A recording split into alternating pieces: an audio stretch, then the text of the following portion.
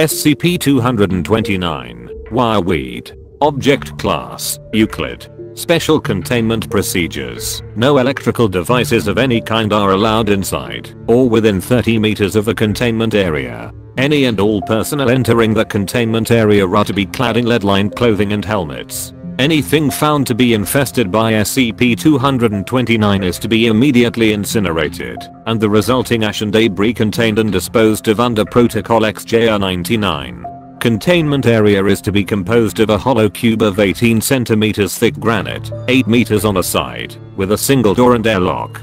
These are to operate with no electrical components, and those components are to be made of wood or stone whenever possible. Any organism infested with SCP-229 is to be immediately incinerated.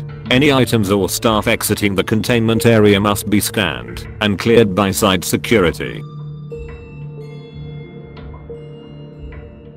Description: SCP-229 appears to be a mass of wires and cables. Superficially, they appear to be raw copper wire, insulated Ethernet cable, phone cable, power lines, and many other forms of electrical cable. The current mass weighs 94 kilograms at last measurement. SCP-229 is tentatively identified as a form of silicon-based life. SCP-229 is a highly invasive parasite, attacking anything carrying even a low electrical current. SCP-229 will grow several centimeters every hour and form connectors to attach to electrical power sources, wall socket plugs, USB connectors, etc. SCP-229 will also splice itself into power lines and existing wires if no connection is available. SCP-229 appears to feed off electricity. SCP-229 appears to go dormant when not in the presence of an electrical source.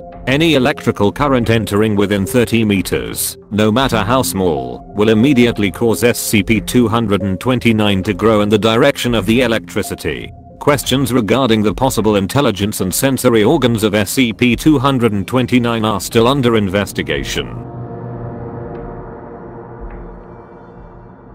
SCP-229 appears to grow best on metal or plastic, but is very capable of infesting living tissue. In vertebrate animals, SCP-229 will quickly penetrate the epidermis and other tissues, attaching to and enveloping the spine.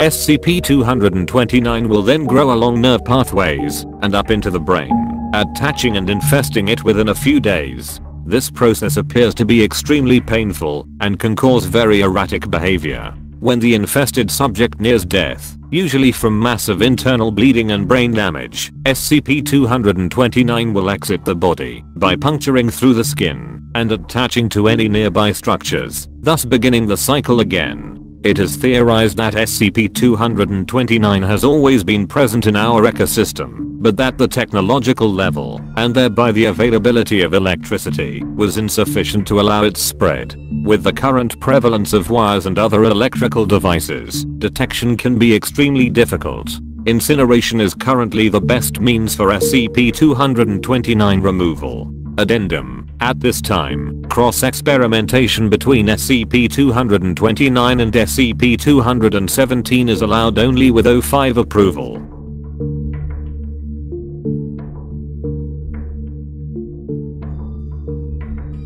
End of file.